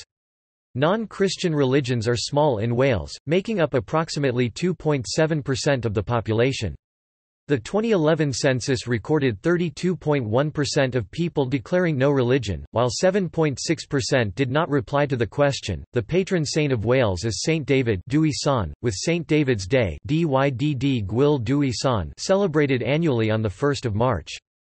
In 1904, there was a religious revival known by some as the 1904–1905 Welsh Revival, or simply the 1904 Revival, which started through the evangelism of Evan Roberts and saw large numbers of people converting to non-Anglican Christianity, sometimes whole communities. Roberts' style of preaching became the blueprint for new religious bodies such as Pentecostalism and the Apostolic Church. The Apostolic Church holds its annual Apostolic Conference in Swansea each year, usually in August. Islam is the largest non-Christian religion in Wales, with 24,000 (0.8%) reported Muslims in the 2011 census. 2 Glenrhondda Street in Cathays, Cardiff, is accepted as the first mosque in the United Kingdom founded by Yemeni and Somali sailors on their trips between Aden and Cardiff docks. There are also communities of Hindus and Sikhs, mainly in the South Wales cities of Newport, Cardiff and Swansea, while the largest concentration of Buddhists is in the western rural county of Ceredigion. Judaism was the first non-Christian faith to be established in Wales since Roman times, though by 2001 the community has declined to approximately 2,000. Culture. Wales has a distinctive culture including its own language, customs, holidays and music. Wales has 3 UNESCO World Heritage Sites, the castles and town walls of King Edward I in Gwynedd, Pontsyssult Aqueduct, and the Blanavon industrial landscape. Mythology. The remnants of the native Celtic mythology of the pre-Christian Britons was passed down orally, in much altered form, by the Sinferd, the early poets. Some of their work survives in much later medieval Welsh manuscripts, known as, the Black Book of Carmarthen and the Book of Aneurin, both 13th century, the Book of Taliesin and the White Book of Rhydderch, both 14th century, and the Red Book of Hurgest, c. 1400. The prose stories from the White and Red Books are known as the Mabinogion, a title given to them by their first translator, Lady Charlotte Guest, and also used by subsequent translators. Poems such as Cad Gadw, The Battle of the Trees, and mnemonic list texts like the Welsh Triads and the 13 Treasures of the Island of Britain, also contain mythological material. These texts also include the earliest forms of the Arthurian legend and the traditional history of post-Roman Britain. Other sources of Welsh folklore include the 9th-century Latin historical compilation Historia Britanum, The History of the Britons, and Geoffrey of Monmouth's 12th-century Latin chronicle Historia Regum Britanniae, The History of the Kings of Britain, as well as later folklore, such as the Welsh Fairy Book by W. Jenkin Thomas. Topic: Literature in Wales. Wales can claim one of the oldest unbroken literary traditions in Europe. The literary tradition of Wales stretches back to the 6th century and includes Geoffrey of Monmouth and Gerald of Wales, regarded by historian John Davies as among the finest Latin authors of the Middle Ages. The earliest body of Welsh verse, by poets Taliesin and Aneurin, survive not in their original form, but in medieval versions and have undergone significant linguistic changes.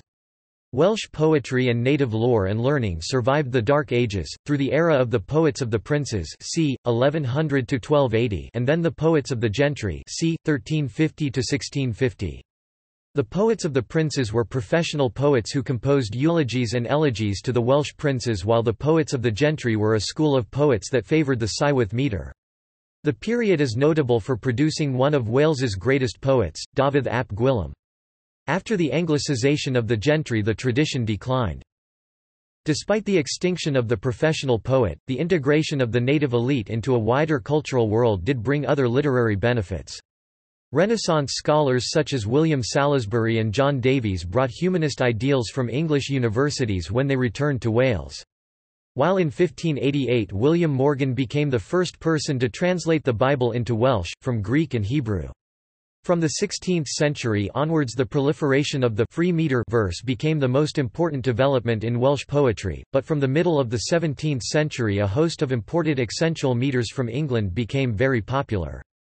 By the 19th century the creation of a Welsh epic, fueled by the Eisteddfod, became an obsession with Welsh language writers. The output of this period was prolific in quantity but unequal in quality. Initially the Eisteddfod was askance with the religious denominations, but in time these bodies came to dominate the competitions, with the bardic themes becoming increasingly scriptural and didactic. The period is notable for the adoption by Welsh poets of bardic names, made popular by the Eisteddfod movement. Major developments in 19th-century Welsh literature include Lady Charlotte Guest's translation of the Mabinogion, one of the most important medieval Welsh prose tales of Celtic mythology, into English. 1885 saw the publication of Rhys Lewis by Daniel Owen, credited as the first novel written in the Welsh language.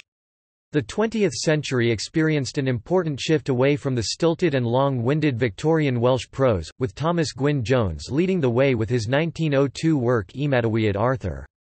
The slaughter in the trenches of the First World War had a profound effect on Welsh literature, with a more pessimistic style of prose championed by T. H. Parry Williams and R. Williams Parry. The industrialisation of South Wales saw a further shift with the likes of Rhydwen Williams, who used the poetry and metre of a bygone rural Wales but in the context of an industrial landscape.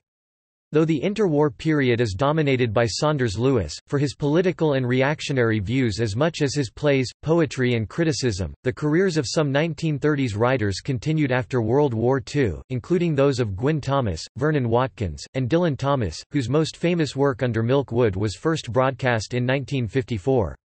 Thomas was one of the most notable and popular Welsh writers of the 20th century and one of the most innovative poets of his time. Gwyn Thomas became the voice of the English-speaking Welsh valleys with his humorous take on grim lives. The attitude of the post-war generation of Welsh writers in English towards Wales differs from the previous generation, in that they were more sympathetic to Welsh nationalism and to the Welsh language. The change can be linked to the nationalist fervour generated by Saunders Lewis and the burning of the bombing school on the Lane Peninsula in 1936, along with a sense of crisis generated by World War II. In poetry, R. S. Thomas (1913–2000) was the most important figure throughout the second half of the 20th century. While he did not learn the Welsh language until he was 30 and wrote all his poems in English, he wanted the Welsh language to be made the first language of Wales, and the official policy of bilingualism abolished. The major novelist in the second half of the 20th century was Emyr Humphreys (1919), who during his long writing career published over 20 novels, which surveys the political and cultural history of 20th-century Wales. Another novelist of the post-Second World War era was Raymond Williams (1921–88). Born near Abergavenny, Williams continued the earlier tradition of writing from a left-wing perspective on the Welsh industrial scene in his trilogy, Border Country, 1960, Second Generation, 1964, and The Fight for Manad, 1979. He also enjoyed a reputation as a cultural historian.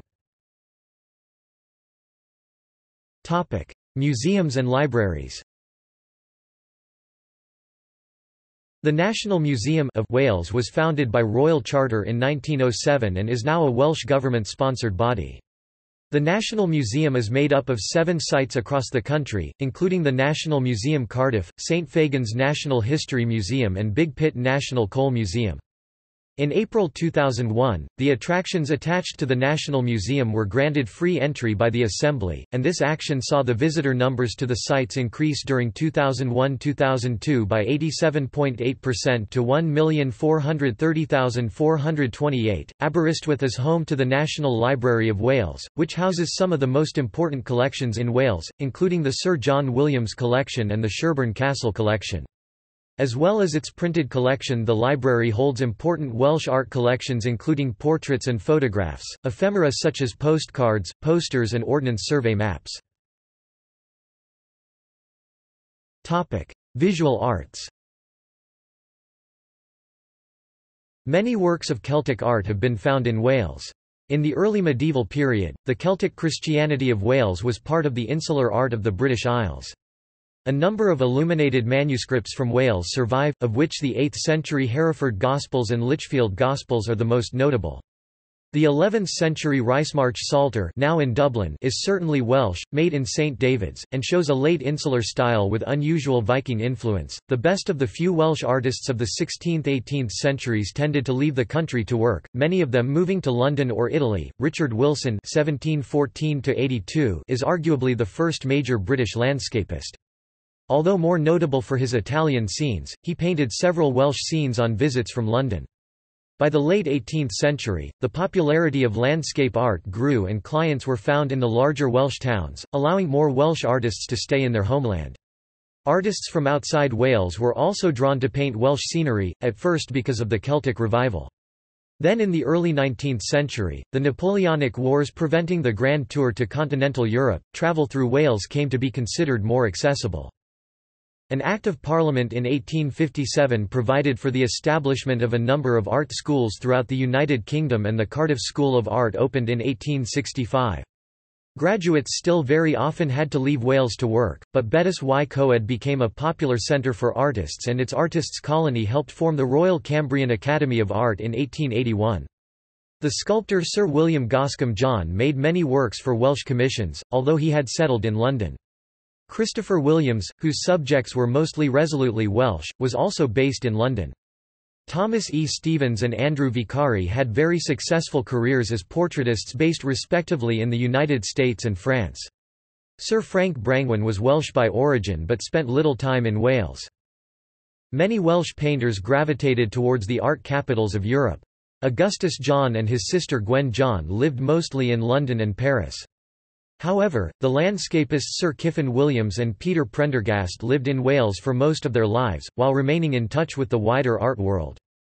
Cary Richards was very engaged in the Welsh art scene as a teacher in Cardiff and even after moving to London. He was a figurative painter in international styles including Surrealism. Various artists have moved to Wales, including Eric Gill, the London Welshman David Jones and the sculptor Jonah Jones. The Cardoma Gang was an intellectual circle centred on the poet Dylan Thomas and poet and artist Vernon Watkins in Swansea, which also included the painter Alfred Janes. South Wales had several notable potteries, one of the first important sites being the Ewenny pottery in Bridgend, which began producing earthenware in the 17th century.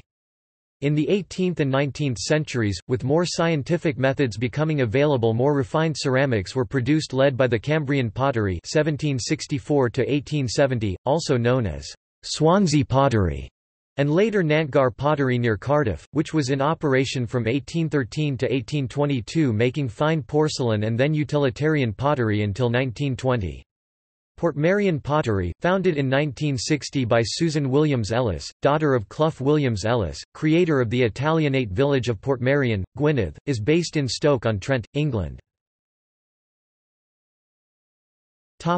National symbols and anthem. The flag of Wales incorporates the red dragon of Prince Cadwaladr along with the Tudor colours of green and white. It was used by Henry VII at the Battle of Bosworth in 1485, after which it was carried in state to St Paul's Cathedral. The red dragon was then included in the Tudor royal arms to signify their Welsh descent. It was officially recognised as the Welsh national flag in 1959. On its creation, the Union Jack incorporated the flags of the kingdoms of Scotland, of Ireland and the Cross of St George, which then represented the Kingdom of England and Wales. The combined flag for both England and Wales arose from the Laws in Wales Act of 1535, which annexed Wales to England. The daffodil and the leek are both symbols of Wales. The origins of the leek can be traced to the 16th century, while the daffodil became popular in the 19th century, encouraged by David Lloyd George. This is attributed to confusion or association between the Welsh for leek, Senhinen, and that for daffodil, Senhinen Bedr or St. Peter's leek. A report in 1916 gave preference to the leek, which has appeared on British pound coins. The red kite is a national symbol of Welsh wildlife. The Prince of Wales's heraldic badge is also sometimes used to symbolise Wales.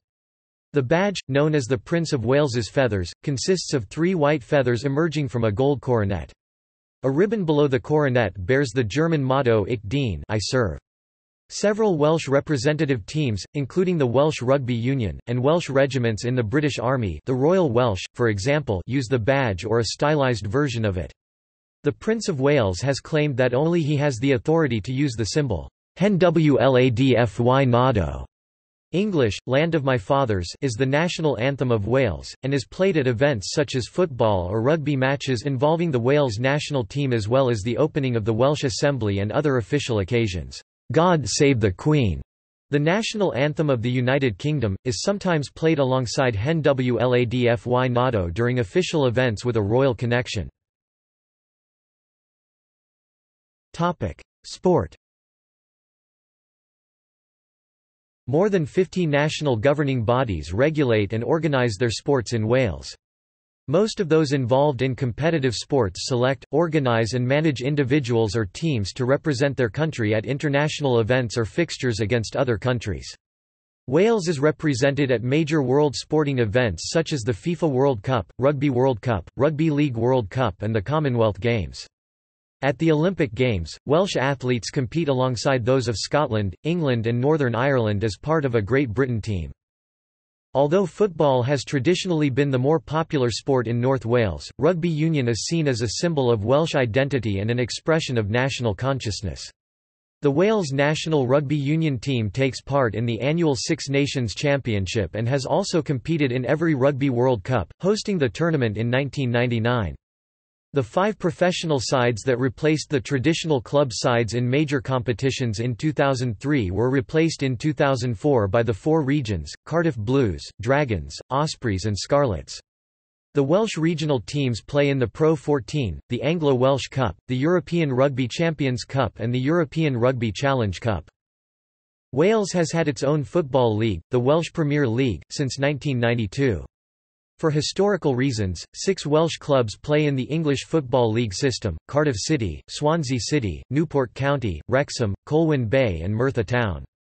Famous Welsh players over the years include John Charles, John Toshak, Gary Speed, Ian Rush, Ryan Giggs and Gareth Bale. At UEFA Euro 2016, the Wales national team achieved their best ever finish, reaching the semi-finals where they were beaten by eventual champions Portugal. Rugby league in Wales dates back to 1907. Currently 2 professional clubs, the South Wales Ironmen based in Merthyr Tydfil and the North Wales Crusaders based in Wrexham compete in the Rugby Football League's League One competition. The Crusaders competed in the top-level Super League competition from 2009 to 2011. A professional Welsh league existed from 1908 to 1910. In international cricket, Wales and England field a single representative team, administered by the England and Wales Cricket Board (ECB), called the England Cricket Team, or simply England. Occasionally, a separate Wales team play limited overs competitions. Glamorgan County Cricket Club is the only Welsh participant in the England and Wales County Championship. Wales has produced several world-class participants of individual sports including snooker players Ray Reardon, Terry Griffiths, Mark Williams and Matthew Stevens. Track athletes who have made a mark on the world stage, including the 110-meter hurdler Colin Jackson, who is a former world record holder and the winner of numerous Olympic, world and European medals, as well as Tanni Grey-Thompson, who has won 11 Paralympic gold medals. Cyclist Nicole Cook won gold medals at the Commonwealth, Olympic and World Championships. Wales also has a tradition of producing world-class boxers. Joe Calzaghe was WBO World Super Middleweight Champion and then won the WBA, WBC and Ring Magazine Super Middleweight and Ring Magazine Light Heavyweight titles. Other former boxing world champions include Enzo Maccarinelli, Freddie Welsh, Howard Winstone, Percy Jones, Jimmy Wilde, Steve Robinson and Robbie Regan. Tommy Farr, the Tonypandy Terror, came close to defeating world heavyweight champion Joe Louis at the height of his fame in 1937. Wales has hosted several international sporting events.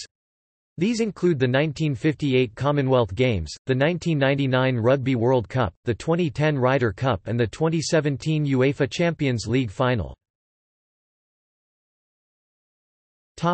Media. All Welsh television broadcasts are digital. The last of the analogue transmitters ceased broadcasts in April 2010, and Wales became the UK's first digital nation. Cardiff is home to the television output of Wales.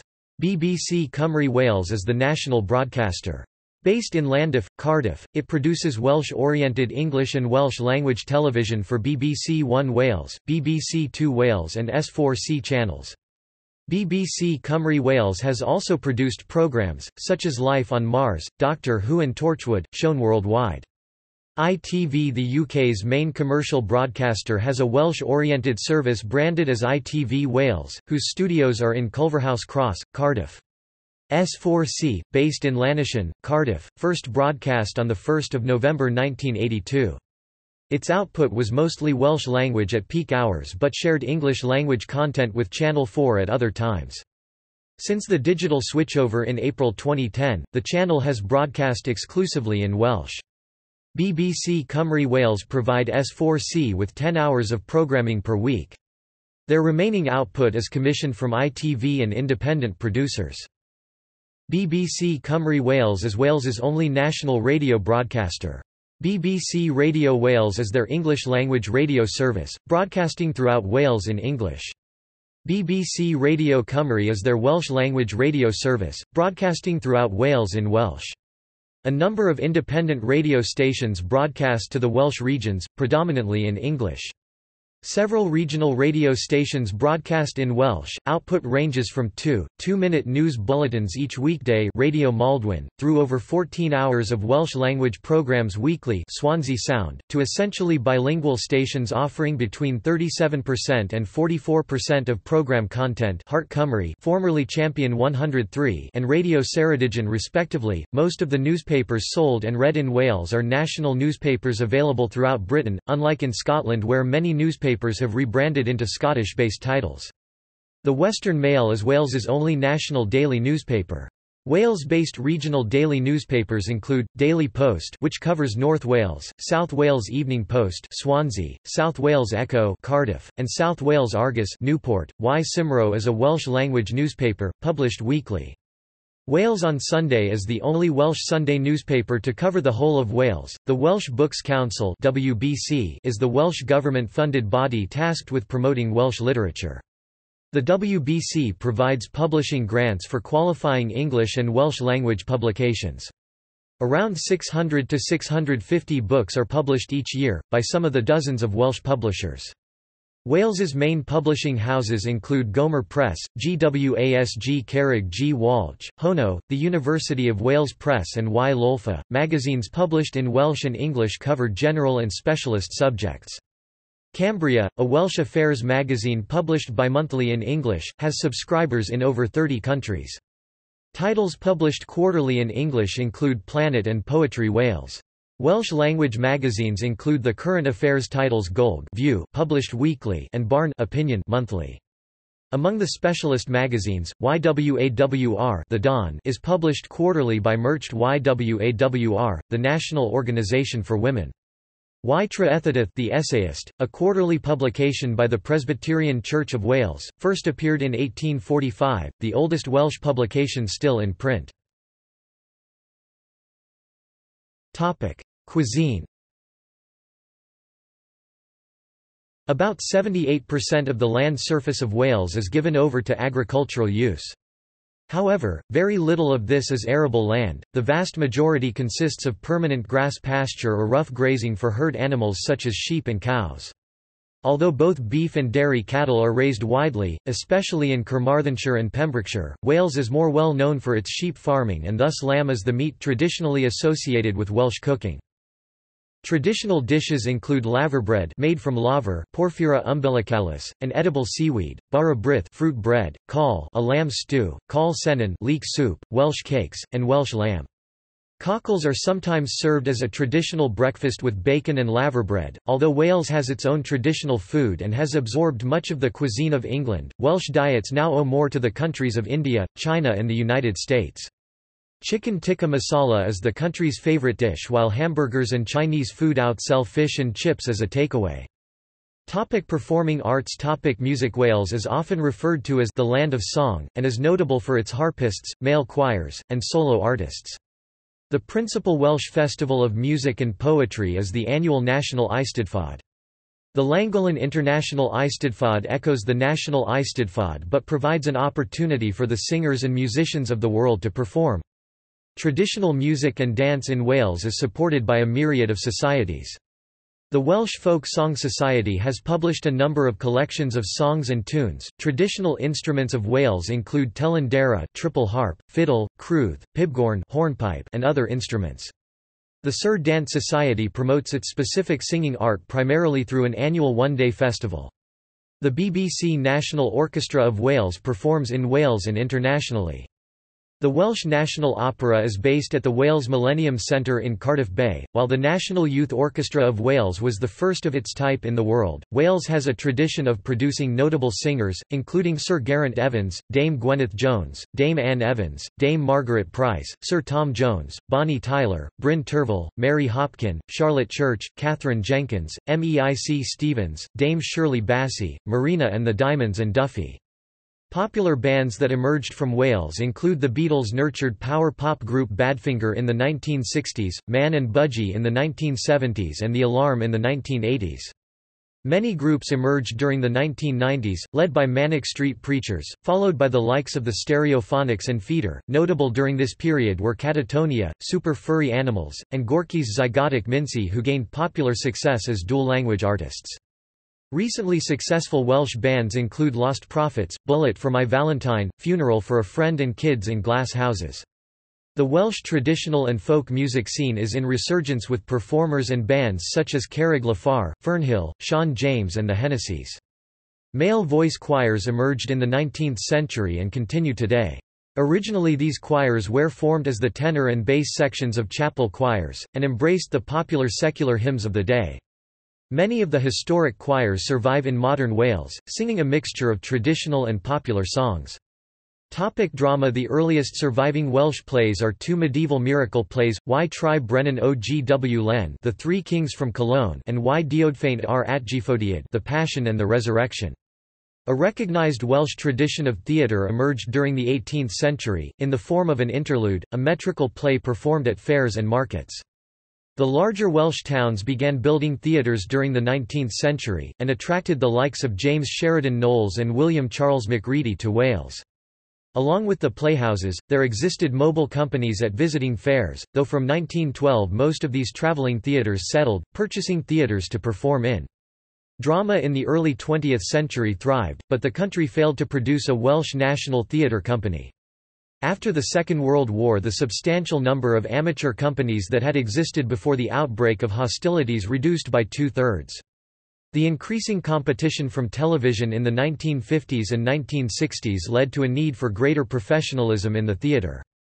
As a result, plays by Emlyn Williams and Aileen Owen and others were staged, while Welsh actors, including Richard Burton, Rachel Roberts, Donald Houston and Stanley Baker, were establishing themselves as artistic talents.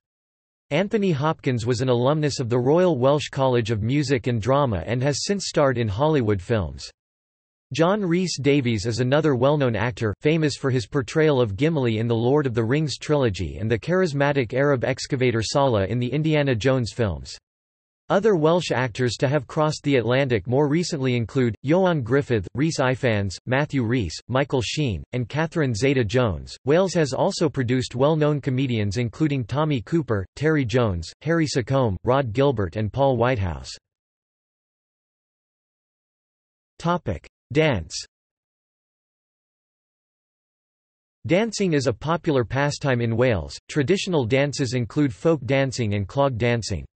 The first mention of dancing in Wales is in a 12th-century account by Giraldus Cambrensis, but by the 19th century traditional dance had all but died out. This is attributed to the influence of nonconformists and their belief that any physical diversion was worthless and satanic, especially mixed dancing.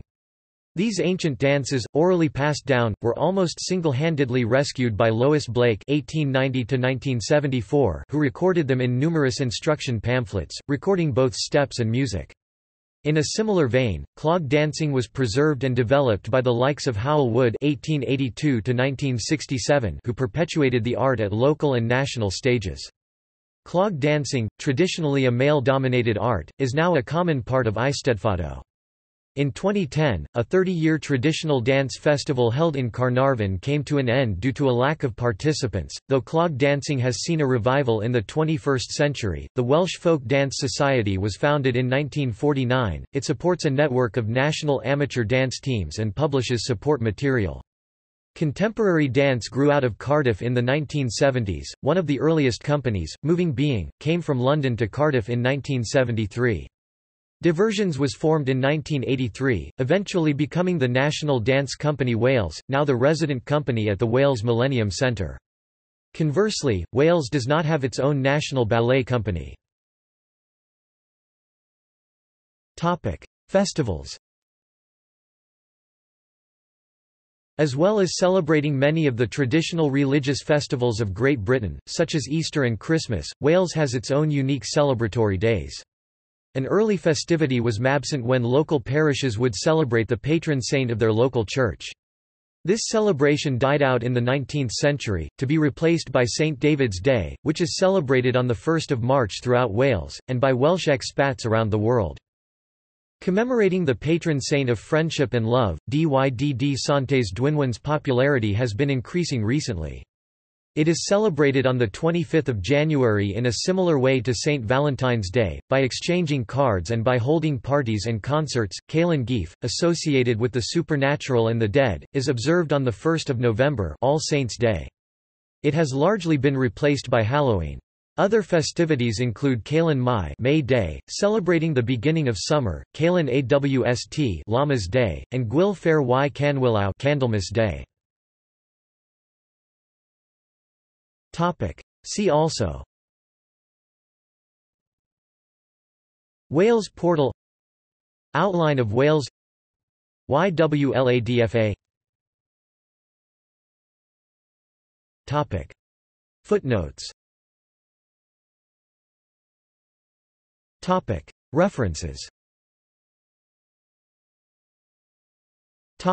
Bibliography. Census 2001, 200 Years of the Census in Wales 2001.